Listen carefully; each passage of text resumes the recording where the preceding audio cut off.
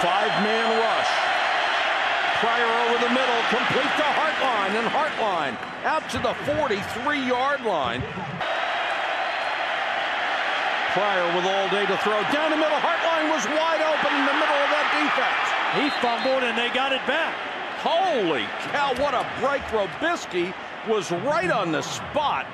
Very little sense of urgency for Ohio State. Pryor again over the middle, and he's got it complete down to the 15-yard line. Small was open. 3rd and 1, Beanie Wells, the fullback. Pryor will take it. Got a touchdown right here. Pryor, keeper, touchdown. Wisconsin.